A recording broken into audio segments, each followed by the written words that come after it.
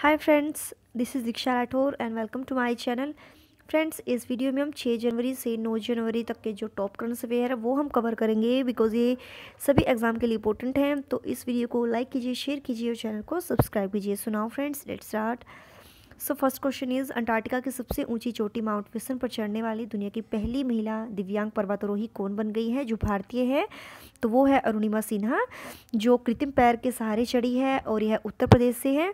और 2011 में पद्मावती ट्रेन में एक भयानक घटना में इन्होंने एक पैर को खो दिया था और इनका उद्देश्य 7 महाद्वीपों में 7 चोटियों की चढ़ाई करना है। और ये पहले ही 5 चोटियों पर चढ़ाई कर चुकी है, जो mount Everest, mount Kilimanjaro Africa में है, जो माउंट एवरेस्ट जो रूस में है, माउंट कोसियस्को और माउंट एकागुआ है। और वह पूर्व राष्ट्रीय स्तर की वॉलीबॉल खिलाड़ी है। तो इसके बारे में यही था। अगला जो क्वेश्चन है वो है कि हाल ही में केंद्र सरकार ने स्वच्छ सर्वेक्षण 2019 को लॉन्च किया। इसके तहत कितने शहरों के लिए सर्वेक्षण होगा? तो फ्रेंड्स, ये होगा 4237 शहरों के लिए। और इसे केंद्रीय आवास व शहरी मामले मंत्री हरदीप पुरी ने 4 जनवरी को लॉन्च किया। और यह स्वच्छ सर्वेक्षण का चौथा संस्करण होगा और यह कार्य पेपरलेस होगा। इसे 28 दिन में पूरा किया जाएगा। और इसका जो उद्देश्य है, जो सर्वेक्षण का उद्देश्य है, शहरों को कचरा मुक्त और खुले में शौच मुक्त बनाने की और बड़ी संख्या में नागरिकों को भाग लेने के लिए प्रेरित करना और इस ओर निरंतर कदम उठाए जाना सुनिश्चित करना है। ठीक है। और अगला जो क्वेश्चन है वो है, थाईलैंड के चक्रवाती तूफान का नाम बताएं जिसने 5 जनवरी को अपना रुख भारत की तरफ अंडमान द्वीप की ओर कर लिया है। तो वो है फ्रेंड्स पाबुक। मौसम विभाग ने 7 जनवरी तक तूफान के भयानक रहने की चेतावनी दी है। तो यह याद रखना, थाईलैंड का जो चक्रवाती तूफान है इसका नाम है पाबुक। ठीक है। नेक्स्ट क्वेश्चन है, किस पौराणिक नदी को पुनर्जीवित करने के लिए हरियाणा सरकार ने 11 परियोजनाओं को मंजूरी दी है? तो वो है सरस्वती नदी।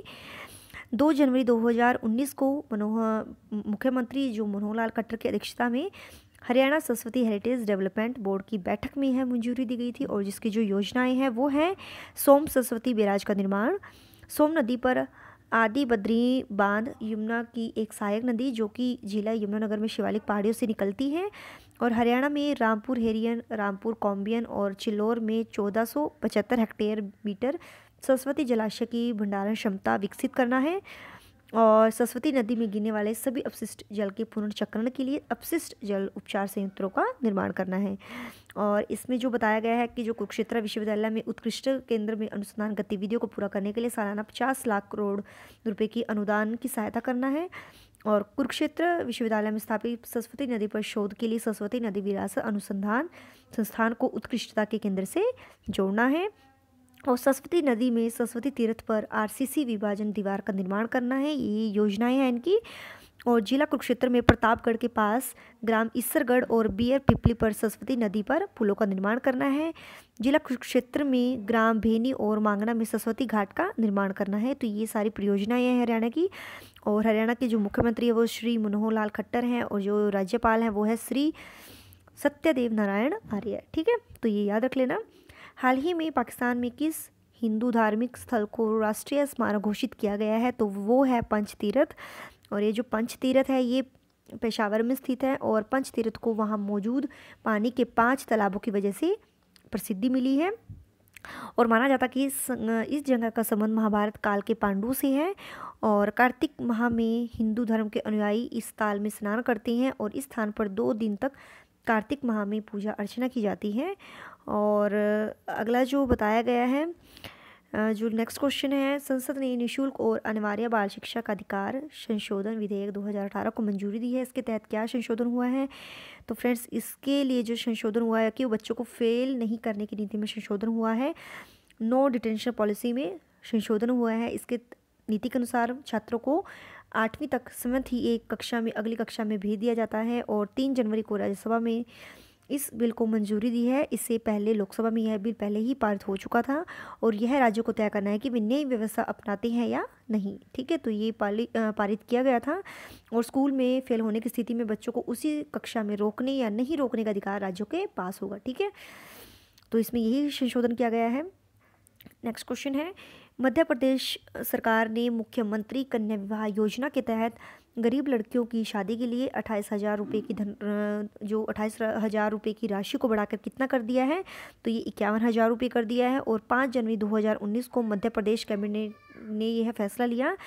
इस राशि में सामूहिक विवाह कार्यक्रमों के आयोजन के लिए अधिकृत निकाय को हर कन्या के विवाह हेतु 3,000 रुपये की राशि दी जाएगी, जबकि शेष 48,000 रुपये की राशि कन्या के बचत खाते में ट्रांसफ़र होगी। ठीक है, तो ये भी आप पॉइंट याद रखना। नेक्स्ट जो क्वेश्चन है वो है prevention of money laundering. Court ने देश का पहला भगोड़ा आर्थिक अपराधी किसे घोषित किया है, तो ये जैसे कि आपको पता है विजय माल्या को घोषित किया है। और विजय माल्या को आर्थिक भगोड़ा घोषित किए जाने के बाद सरकार को उसकी संपत्तियों को जब्त करने का अधिकार मिल सकेगा। और विजय माल्या की जो प्रॉपर्टी है वो जब्त करने को लेकर PMLA कोर्ट में 5 फरवरी को सुनवाई होगी। और भारी कर्ज में दबी एयरलाइंस किंगफिशर के मालिक जो विजय माल्या पर आरोप था कि वे कई बैंकों से करीब 9,990 करोड़ रुपए का लोन लेकर फरार हैं। और विजय माल्या को लंदन की वेस्टमिंस्टर कोर्ट ने ब्रिटेन सरकार को भारत प्रत्यर्पित करने का आदेश दिया है। और जो आर्थिक भगोड़ा कौन है, जैसे कि मैंने आपको बताया है, वो विजय माल्या को बताया गया है। और आपको बता दें कि जो आर्थिक भगोड़ा होता है वो होता है कि जिसके विरुद्ध सूचीबद्ध अपराधों के लिए गिरफ्तारी का एक वारंट जारी किया होता है। और साथ ही ऐसा व्यक्ति जो भारत को छोड़ चुका है ताकि यहाँ हो रही जो आपराधिक कार्रवाई से वो बच सके, और चाहे वो विदेश में हो पर इस कार्रवाई से बचने के लिए भारत आने से मना कर रहा है। ठीक है, तो ये आर्थिक भगोड़ा कहलाता है। और इस अध्यादेश के तहत 100 करोड़ रुपए से ज़्यादा के धोखाधड़ी, चेक अनादर और लोन डिफ़ॉल्ट के मामले आते हैं। ठीक है, तो ये भी आप याद रखना। नेक्स्ट क्वेश्चन है, किस राज्य में प्रधानमंत्री मोदी ने हाल ही में धौलाई धाबी बैराज परियोजना आरंभ की है, तो ये मणिपुर में की है। और 4 जनवरी 2019 को प्रधानमंत्री नरेंद्र मोदी ने इम्फाल मणिपुर में 1500 करोड़ से अधिक की 12 परियोजनाओं का उद्घाटन किया है। और इन्होंने मणिपुर में जल आपूर्ति और पर्यटन से संबंधित 12 परियोजनाओं का उद्घाटन किया है। दौलताबाजी जो बैराज परियोजना है जिसकी कुल लागत 500 करोड़ रुपए है। और इसके जो मुख्यमंत्री है वो N बीरेन सिंह है, राज्यपाल डॉक्टर नज़मा हेपतुल्ला है। और इसका जो राष्ट्रीय उद्यान है वो है किबुल लामजाओ राष्ट्रीय उद्यान और सिरोही राष्ट्रीय उद्यान। और वन्यजीव अभ्यारण्य है जिरी मकरू वन्यजीव अभ्यारण्य, बुनिंग वन्यजीव अभ्यारण्य, यांगहू पोकपू लोचाऊ वन्यजीव अभ्यारण्य। ठीक है, जो मणिपुर के हैं। नेक्स्ट है 27वां नई दिल्ली विश्व पुस्तक मेला 5 से 13 जनवरी 2019 को आयोजित है। इसका थीम क्या है, तो इसकी जो थीम है वो है रीडर्स विद स्पेशल नीड्स। और यह विश्व पुस्तक मेला का आयोजन राष्ट्रीय पुस्तक न्यास NBT की ओर से किया जाता है। और इस मेले में 20 देश और यूनेस्को सहित कई इंटरनेशनल संगठन शामिल हो रहे हैं। और बुक फेयर में शारजाह अतिथि देश के तौर पर शिरकत कर रहा है। और इसके जो अध्यक्ष हैं वो है बलदेव भाई शर्मा। ठीक है, ये याद रखना। और किस दिन अंतर्राष्ट्रीय ब्रेल दिवस मनाया जाता है, तो ये 4 जनवरी को मनाया जाता है। लुई ब्रेल का जन्म 4 जनवरी 1809 को फ्रांस में हुआ था। और इन्होंने 3 साल की उम्र में अपनी दृष्टि खो दी थी। ठीक है, और इन्हीं की जयंती को याद रखते हुए संयुक्त राष्ट्र संघ के द्वारा है मनाया जाता है। और संयुक्त राष्ट्र संघ का जो मुख्यालय है वो न्यूयॉर्क में है। और महासचिव है वो है एंटोनियो गुटेरेस। ठीक है, तो ये याद रखना। नेक्स्ट क्वेश्चन है किस राज्य में मलेरिया के मामले में 80% की कमी आई है, तो ये उड़ीसा में आई है। और यह जो रोग है ये उड़ीसा का स्थानीय रोग है। इस रोग से जो देश के 1/3 जो लोग हैं वो उड़ीसा में हैं। और 2016 में 4,44,850 मामले सामने आए थे, जबकि जो 2018 अक्टूबर में 55,360 मलेरिया के मामले सामने आए हैं। और 2016 में मलेरिया के कारण 77 मौतें हुई थी, जबकि 2018 में केवल उड़ीसा में 4 मौतें हुई हैं। ठीक है, तो ये याद रख लेना। अब जो नेक्स्ट क्वेश्चन है वो है ब्राज़ील के 42वें राष्ट्रपति के रूप में 2 जनवरी को किसने शपथ ली है, तो ये है जायर बोल्सोनारो ने। और इसकी जो राजधानी है वो है ब्रासिलिया। और इसकी जो मुद्रा है वो है ब्रासिलियाई रियल। ठीक है, तो ये याद रख लेना। नेक्स्ट है राष्ट्रपति रामनाथ कोविंद ने राष्ट्रीय कानूनी सेवा प्राधिकरण नालसा का कार्यकारी अध्यक्ष किसे नामित किया है, तो ये किया है जस्टिस AK सिकरी को। और जो नालसा का गठन कानूनी सेवा प्राधिकरण अधिनियम 1987 के तहत किया गया था ताकि जो समाज के कमज़ोर वर्ग हैं उनको मुफ्त कानूनी सेवाएं प्रदान की जा सके। और विवादों के निपटारे के लिए 9 लोक अदालतों का आयोजन किया जा सके। ठीक है, अब जो नेक्स्ट क्वेश्चन है वो है आयुध निर्माणी बोर्ड ऑर्डिनेंस फैक्ट्री बोर्ड का महानिदेशक DGOF किसे बनाया गया है? तो ये बनाया गया है सौरभ कुमार को और इसका मुख्यालय कोलकाता में है। और इंडियन ऑर्डिनेंस फैक्ट्रीज 41 आयुध निर्माणी फैक्ट्री का समूह है और यह रक्षा मंत्रालय के अधीन कार्य करता है। और इसका जो उद्देश्य है वो है कि जो सशस्त्र सेनाओं को स्वदेशी रूप से निर्मित हथियार उपलब्ध कराना है। और इन जो फैक्ट्रीज़ है इनमें स्वदेशी रूप से रक्षा उपकरणों का निर्माण किया जाता है। ठीक है, तो अगला जो है क्वेश्चन वो है, ये भी क्वेश्चन है, किस राज्य सरकार पर अवैध कोयला खनन के लिए नेशनल ग्रीन ट्रिब्यूनल NGT द्वारा जुर्माना लगाया गया है? तो मेघालय सरकार पर लगाया गया है। 4 जनवरी 2019 को स्वच्छ सर्वेक्षण 2019 कहाँ से शुरू किया गया है? तो ये नई दिल्ली से शुरू किया गया है। नेक्स्ट क्वेश्चन है, 4 जनवरी 2019 को PM मोदी द्वारा किस जगह दौलताबाजी बैराज जो परियोजना है उसका उद्घाटन किया है? तो ये मणिपुर में किया है, जैसे कि मैंने पहले डिस्कस कर लिया है। रामनाथ गोयनका का पुरस्कार 4 जनवरी 2019 को दिए गए, यह किस क्षेत्र में उत्कृष्टता के लिए दिया जाता है? तो ये पत्रकारिता के लिए दिया जाता है, जो दिया गया है 4 जनवरी को। ठीक है, नेक्स्ट है, पाकिस्तान द्वारा स्वदेश में विकसित रॉकेट A-100 की सीमा क्या है? तो ये है 100 किलोमीटर। किस तिथि से खाद्य व्यवसायों के लिए पुनर्विनीकरण प्लास्टिक और समाचार पत्रों में पैकेजिंग को रोकना अनिवार्य हो जाएगा? तो ये 1 जुलाई 2019 से। अरुणाचल प्रदेश के किस जिले ने हाल ही में सौभाग्य योजना के तहत 100% बिजली प्राप्त की है? तो पूर्वी सियांग ने ये प्राप्त की है। जनवरी 2019 में नई दिल्ली में उद्घाटन किए गए 27वें विश्व पुस्तक मेले का विषय क्या है? तो रीडर्स विद स्पेशल नीड्स, ये हमने पहले डिस्कस कर लिया था। अगला है, पेशावर में स्थित प्राचीन हिंदू धार्मिक जगह पंच तीर्थ को किस देश ने राष्ट्रीय विरासत घोषित किया है? तो पाकिस्तान ने किया है।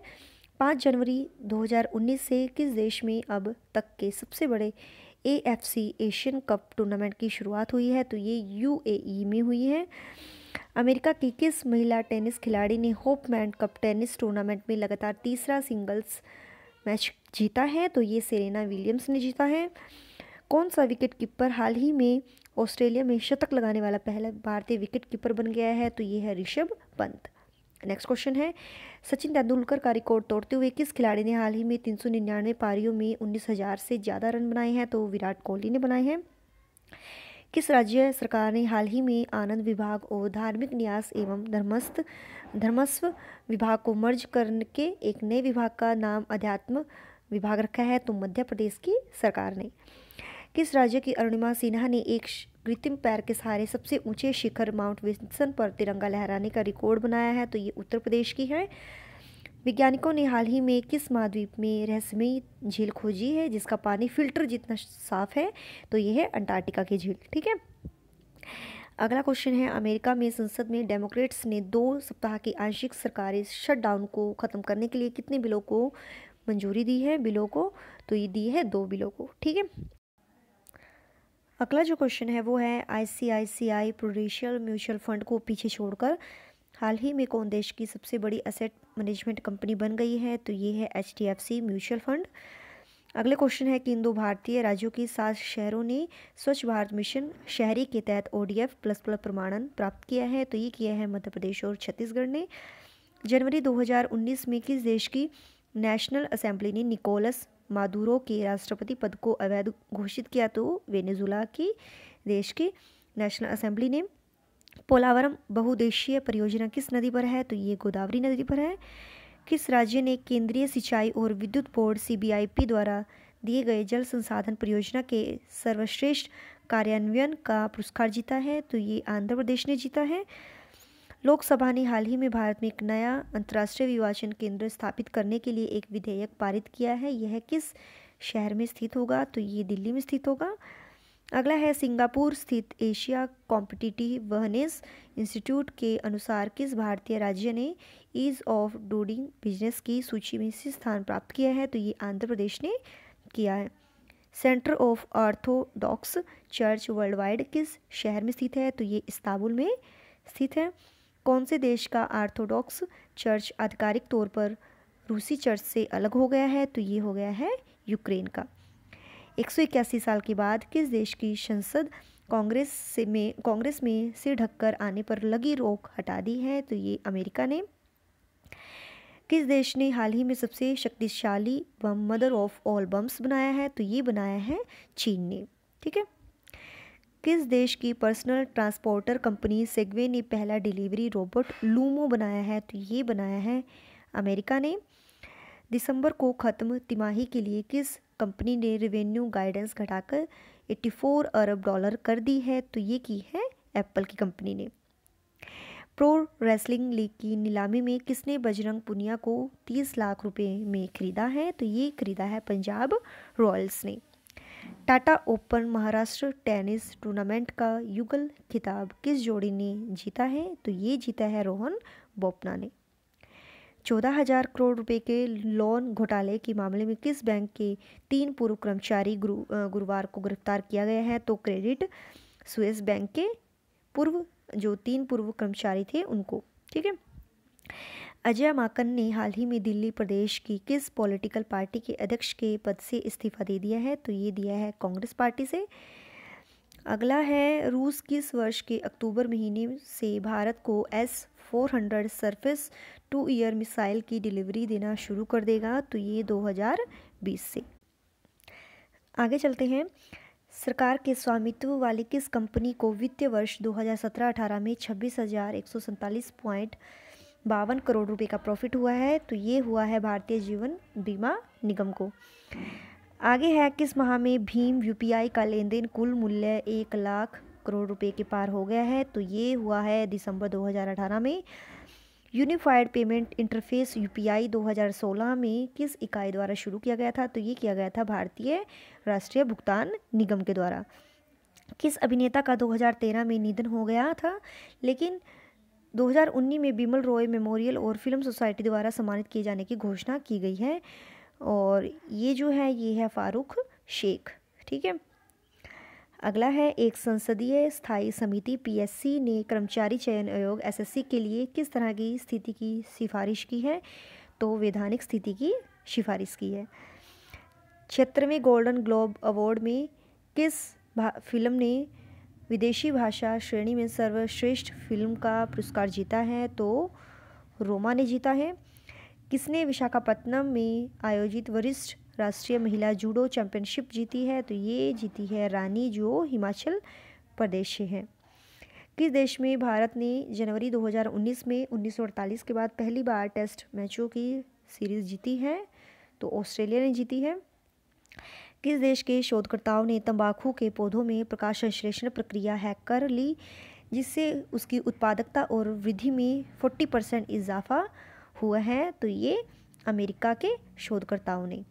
अगला है, किस देश के राजा मोहम्मद पंचम ने 6 जनवरी 2019 को राजगद्दी छोड़ दी है, जिसके साथ ही वह कार्यकाल पूरा होने से पहले राजगद्दी त्यागने वाले पहले राजा बन गए हैं, तो किस देश के राजा, तो ये है मलेशिया के। अगला है, पाकिस्तान के खिलाफ केप टाउन टेस्ट में धीमी गति से ओवर फेंकने को लेकर आईसीसी ने दक्षिण अफ्रीकी टीम के कप्तान फाफ डू प्लेसी पर कितने टेस्ट मैच का बैन लगाया है, तो ये लगाया है 1। नेक्स्ट जो क्वेश्चन है वो है, किस राज्य में दुनिया के सबसे बड़े क्रिकेट स्टेडियम का निर्माण कार्य जारी है, तो ये गुजरात में है। नेपाल सरकार द्वारा नया कानून लाने की जो योजना बना रही है, जिसके तहत बच्चों को अपनी आय का कितने प्रतिशत का हिस्सा अपने अभिभावकों के बैंक अकाउंट में जमा करवाना अनिवार्य होगा, तो वो होगा 5 से 10%। भारतीय वैज्ञानिकों द्वारा हाल ही में भारत की किस नदी में ऑक्टोपस देखे गए हैं, तो ये देखे गए हैं नर्मदा नदी में। सुशील कुमार मोदी की अध्यक्षता वाले एक मंत्री समूह द्वारा किस राज्य को 2 साल तक 1% प्राकृतिक आपदा सेस लगाने की अनुमति का सुझाव दिया गया है, तो ये दिया गया है केरल। वित्त राज्य मंत्री शिव प्रताप शुक्ला की अध्यक्षता वाले एक मंत्री समूह जीओएम ने 60 लाख तक के टर्नओवर पर कितने रुपए जीएसटी की सिफारिश की है, तो ये की है 5,000 रुपये।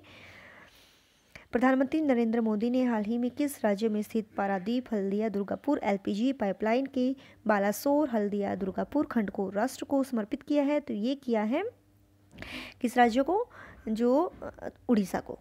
ठीक है। केंद्र सरकार द्वारा हाल ही में आर्थिक रूप से कमजोर सवर्णों को कितना प्रतिशत आरक्षण दिए जाने की घोषणा की है, तो ये की है 10%।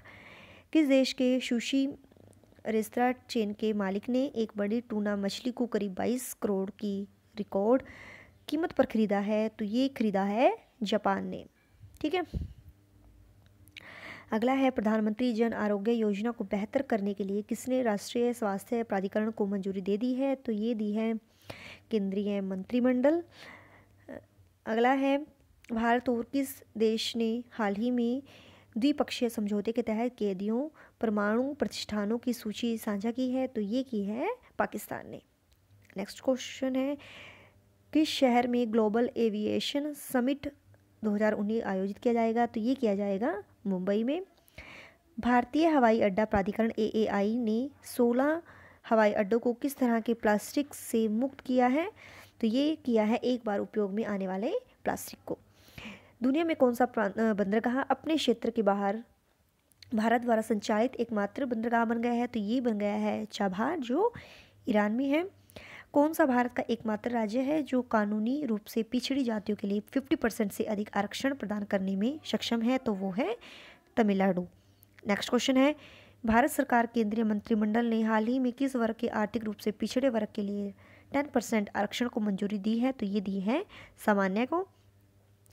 केंद्रीय सांख्यिकी कार्यालय CSO द्वारा जारी 2018-19 के लिए राष्ट्रीय आय के पहले अग्रिम अनुमानों के अनुसार भारतीय अर्थव्यवस्था किस दर से बढ़ने की उम्मीद है? तो ये है 7.2%।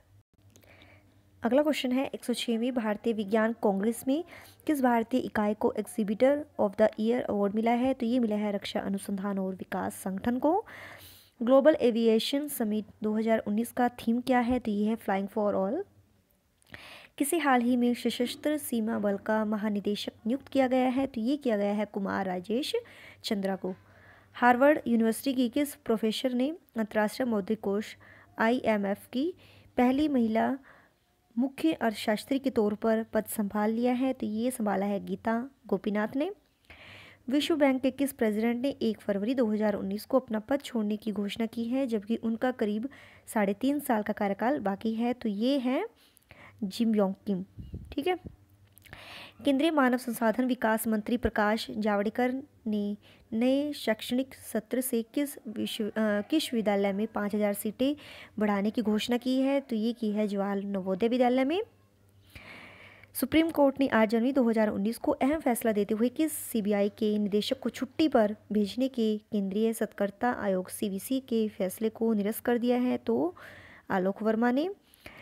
भारत ने किस देश में सिस्तान बलूचिस्तान प्रांत में स्थित रणनीतिक दृष्टि से महत्वपूर्ण चाबहार बंदरगाह के परिचालन का दायित्व संभाल लिया है? तो ये संभाला है ईरान ने। आकाशवाणी ने हाल ही में कितने वर्षों से कार्यरत राष्ट्रीय चैनल को बंद करने का निर्णय लिया है? तो ये लिया है 32 वर्षों से। ठीक है। केंद्रीय मानव संसाधन विकास मंत्रालय ने राज्यों में स्कूली शिक्षा की गुणवत्ता में सुधार लाने के लिए कितने पॉइंट का ग्रेडिंग इंडेक्स लॉन्च किया है? तो ये किया है 70। आगे है, केंद्र सरकार द्वारा सामान्य वर्ग को दिए जाने वाले 10% आरक्षण के आदेश के तहत संविधान के किस अनुच्छेद में संशोधन किया जाएगा? तो ये किया जाएगा अनुच्छेद 15 और 16 में। नॉर्वे की प्रधानमंत्री का क्या नाम है जो हाल ही में भारत में 3 दिवसीय यात्रा के लिए आई है? तो ये है एरना सोलबर्ग। तो फ्रेंड्स, यही थे जो 6 से 9 जनवरी तक के जो टॉप करंट अफेयर थे। अगर आपको ये वीडियोस अच्छी लगी है तो प्लीज़ लाइक कीजिए, शेयर कीजिए और चैनल को सब्सक्राइब कीजिए। टिल देन बाय बाय, रब रखा, जय भोलेनाथ।